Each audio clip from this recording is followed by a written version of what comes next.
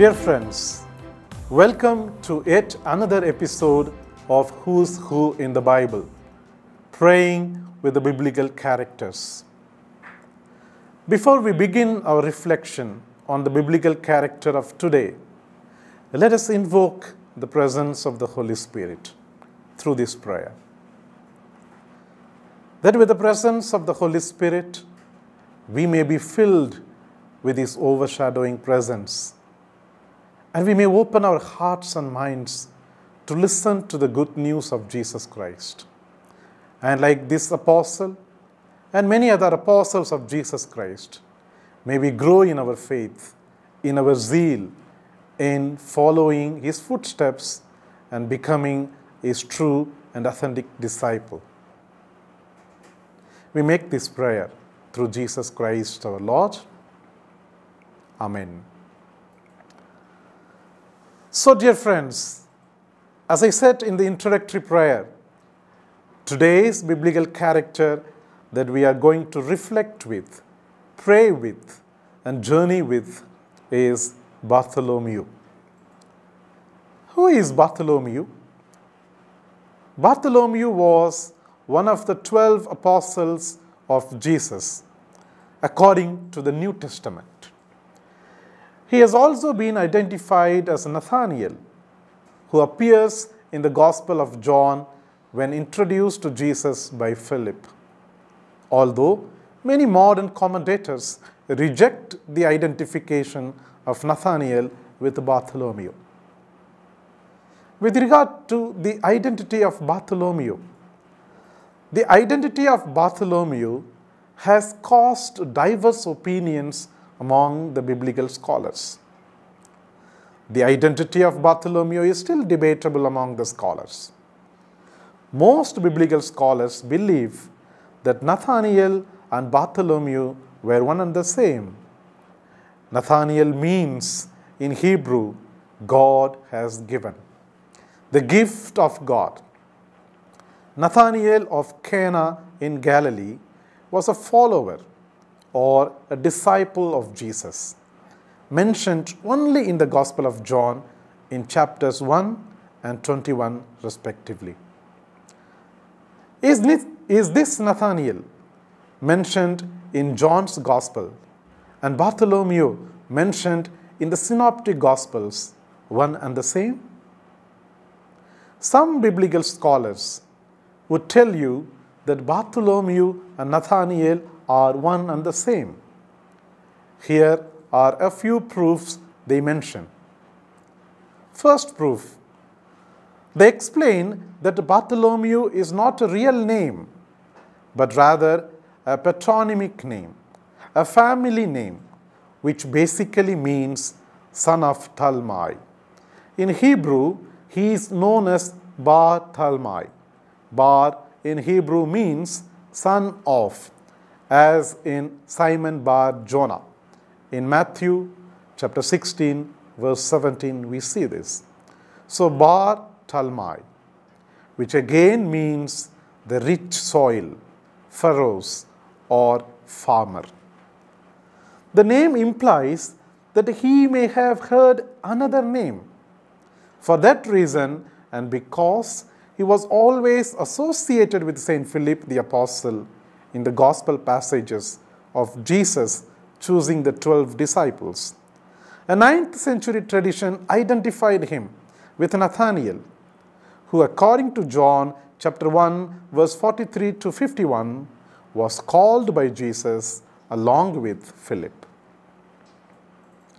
The second proof they mention is that in the Gospel of John, Bartholomew is not mentioned at all. Nathanael is mentioned instead, after Philip. Likewise, Nathanael's presence with other disciples at the Sea of Galilee after Jesus' resurrection suggests that he was one of the original 12. We see this in John's Gospel, chapter 21, verse 2, and a witness to the resurrection of Jesus Christ.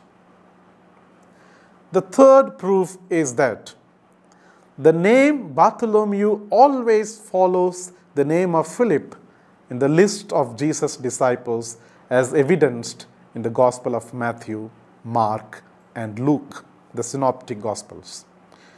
See Matthew chapter 10, verse 3, Mark 3, verse 18, Luke 6, verse 14.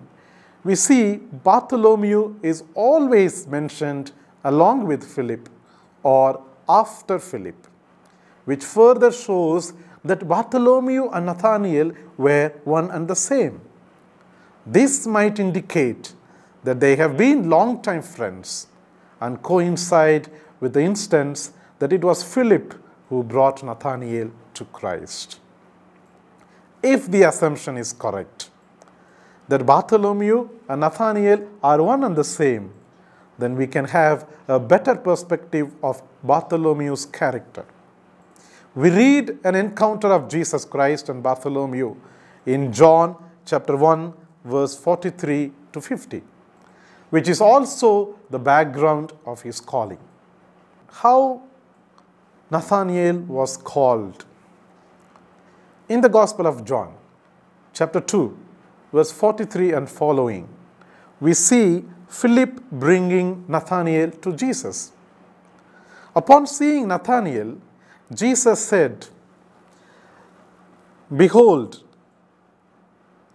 an Israelite indeed, in whom is no guile." This identification seeks to explain how the otherwise unknown Bartholomew could be mentioned in the apostle lists, while Nathanael, whose call is explicitly described by John, does not figure in them. His full name would then be Nathanael bar Thalmai. Bartholomew lived in the 1st century AD. He was introduced to Jesus through Saint Philip and is also known as Nathanael of Cana in Galilee, notably in John's Gospel. When introduced to Jesus, Nathanael could not believe initially that Jesus is the Messiah by a cynical rhetoric. Can anything good come out of Nazareth? When Jesus said, "Before Philip called you, I saw you under the fig tree," Nathanael expressed his utmost faith in the Lord, saying, "Rabbi, you are the Son of God. You are the King of Israel." We see here that God has already been at work on him in multiple ways. He is summoned by the witness of another disciple, and he is introduced directly to Jesus, converted by his word. Nathanael's faith is the occasion of Jesus' first "truly, truly, I say to you" statement in the Gospel of John. Having seen the background of Bartholomew's calling, we will now see the missionary activities of Bartholomew. The Bible presents Bartholomew together with the other disciples when Jesus appeared to 7 disciples post his resurrection, which is given in the account of John chapter 21, verse 1 and the following, which I would like to read for you. After this, Jesus revealed himself again to the disciples by the Sea of Tiberias, and he revealed himself in this way: Simon Peter, Thomas called the twin, Nathanael of Cana in Galilee, the sons of Zebedee, and 2 others of his disciples were together.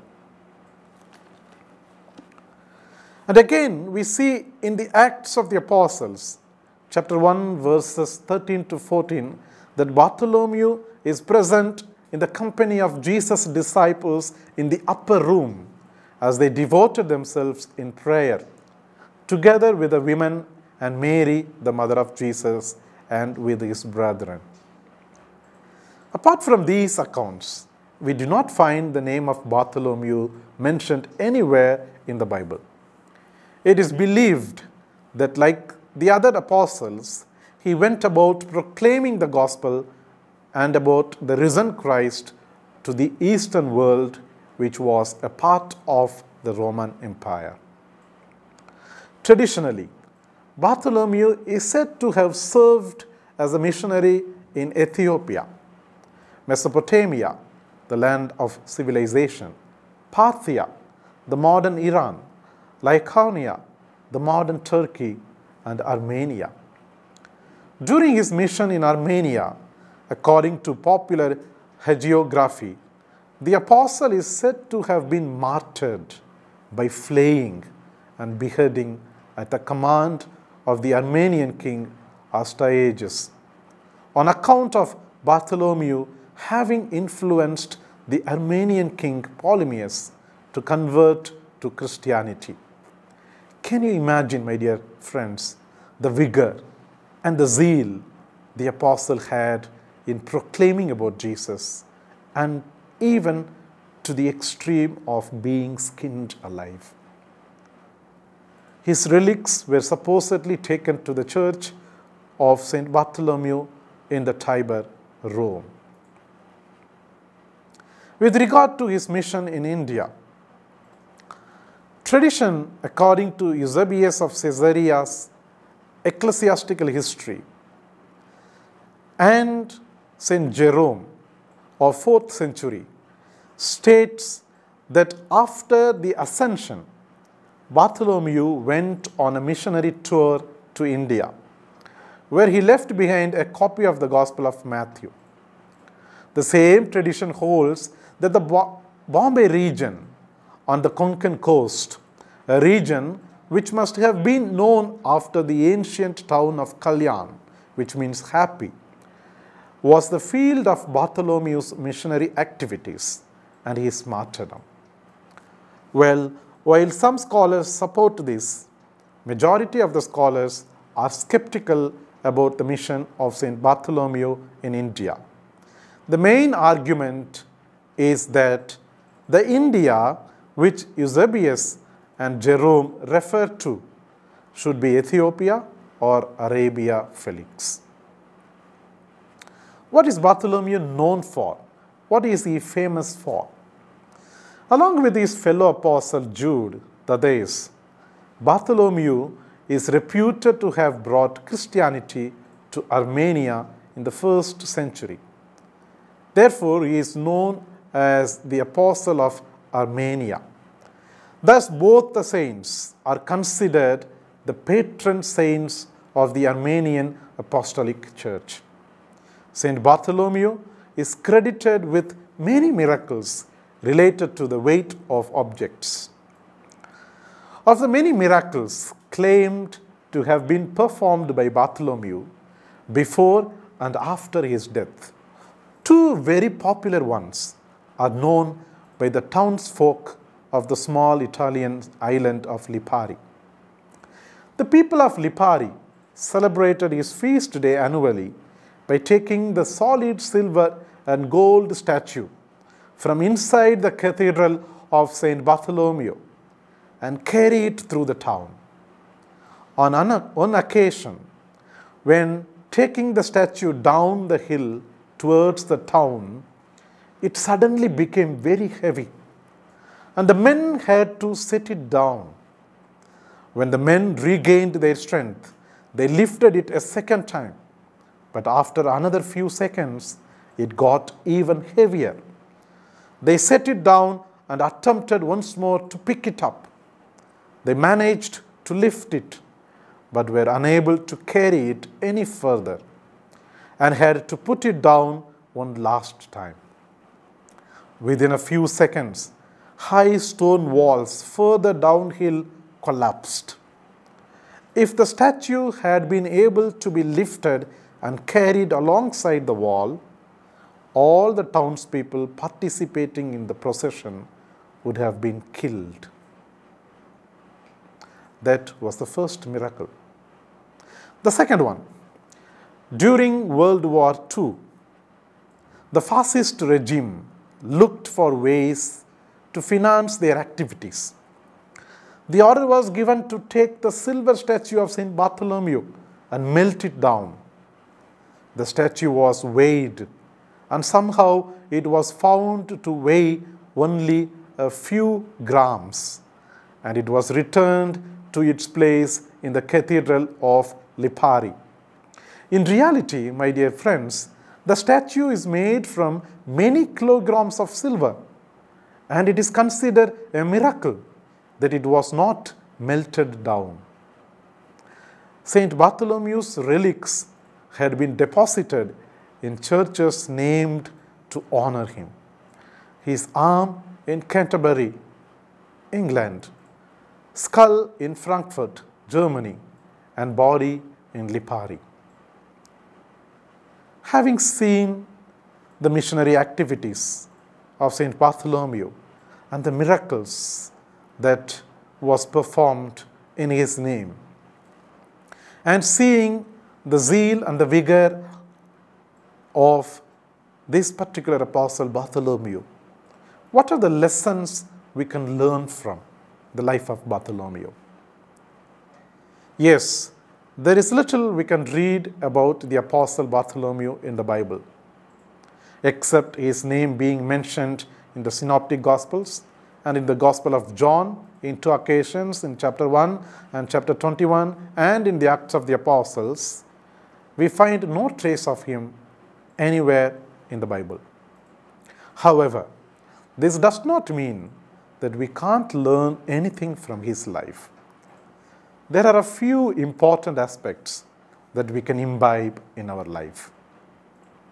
First lesson that we learn from the apostle Bartholomew: we must be dedicated to Jesus Christ like Bartholomew and the other apostles of Jesus. Apart from the verses mentioned above, we don't read much about Bartholomew. However, if there's one valuable lesson from Bartholomew's life that we should learn, it would be to stay dedicated to our Master and Savior, Jesus Christ, who has called each one of us to live a true and authentic Christian life. To be a disciple of Jesus Christ, we would need to be ready to give up everything for the sake of the gospel. If the situation calls for it, you and me should even be ready to give up our life like the apostle Bartholomew. Jesus said in the Gospel of Matthew, chapter 16, verses 24 to 25, "If anyone desires to come after me, let him deny himself and take up his cross or her cross and follow me. For whoever desires to save his life will lose it. But whoever loses his life for my sake will find it." As a disciple of Christ, Bartholomew learned how to submit to God and do his will in his life. Not only that, but being teachable and humble are two traits that Bartholomew could have also learned from the time he spent with Jesus. The second lesson that we can learn from the life of St. Bartholomew and his encounter with Jesus Christ is that God can help us change, provided we are ready to change. Of course, every disciple of Christ is still human, which is evident even in the modern world today. We see priests, religious, and the other faithful of God fall and stumble often due to human weaknesses. Because we are still human, endowed with weaknesses and frailties. Among the most unforgettable mistakes of Bartholomew is when he forsook Christ when he needed him the most. When Christ was arrested, all of his disciples deserted him except John. However, when Christ was resurrected, Bartholomew was changed from a weak and coward apostle to a bold and zealous servant of God. Like the other apostles, he stayed faithful and true to his calling. He is among the apostles who were waiting in the upper room on the day of Pentecost. We see this in the Acts of the Apostles, chapter 1, verse 13. As a reward to his obedience and dedication, he received the Holy Spirit together with other followers of Christ. The third lesson that we can learn from the life of Saint Bartholomew: greatness is found in serving. This could be another lesson we can learn from Bartholomew: the true meaning of greatness. It was recorded that Bartholomew was among the disciples of Christ who wanted to obtain greater glory and recognition. That we see in the Gospel of Luke, chapter 22, verse 24, where there was a great dispute among them as to which of them should be considered the greatest. The teaching of Christ is quite different from what they expected. For Bartholomew, the more servants you have, the greater you would be. The more people respect and recognize you, the more you become great. However, Christ's response was different. Read in the Gospel of Luke, chapter 22, verse 25 to 27. Jesus saying to the disciples, "The kings of the Gentiles exercise lordship over them, and those in authority over them are called benefactors. But not so with you. Rather, let the greatest among you become as the youngest, and the leader as one who serves. For which is the greater, one who sits at table or one who serves? Is it not the one who sits at table? But I am among you as one who serves." In short, my dear friends, if you want to be great, then you need to serve. You need to become servant. You and me are called to be at the service of one another. Bartholomew and the other disciples might have been staring at Christ in unbelief. All their lives, their concept of greatness is wrong. And here, Christ is correcting them and teaching them the importance of humility. And the lesson is not only for the disciples, but also for all of us, for you and for me. These are the lessons that we can take home today as we reflect and pray and journey with the Apostle Bartholomew, one of the 12 apostles of Jesus Christ. I would like to end this reflection, this prayer, this journey with a small prayer. May we close our eyes and pray that after knowing a little more about Bartholomew, the apostle of Jesus, we may also strive, inspired by the life and the apostolic zeal of Bartholomew, that we may be dedicated to Jesus Christ, ready to change and eventually become the servants of the gospel of Jesus Christ, our Lord and Savior, that we may also become the true and authentic followers, disciples, apostle of Jesus. Amen. The Lord be with you. May Almighty God bless you, the Father and the Son and the Holy Spirit. Amen. So, dear friends, thank you for joining us for this episode on Who's Who in the Bible, praying with biblical characters.